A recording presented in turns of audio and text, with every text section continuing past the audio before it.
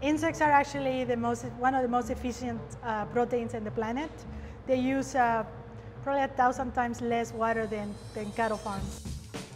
Right here we have 1,500 of 2,000 superworms.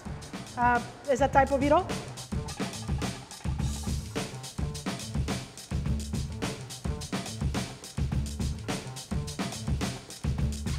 I think the biggest problem for the United States right now is we're eating too much cattle, too much meat. But I'm trying to bring a solution into the food market, which is introducing edible insects. Proposing a new way, a new protein. I keep saying a new, but it's not new, but you know, reinventing this protein, revive this native type of food.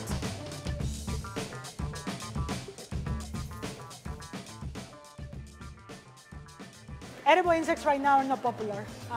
We're trying to open the market. So maybe you don't see them everywhere right now, but I'm sure in 5–10 years, you're gonna see them everywhere. We are eating all our resources, so this is our alternative, one of our few alternatives for the future.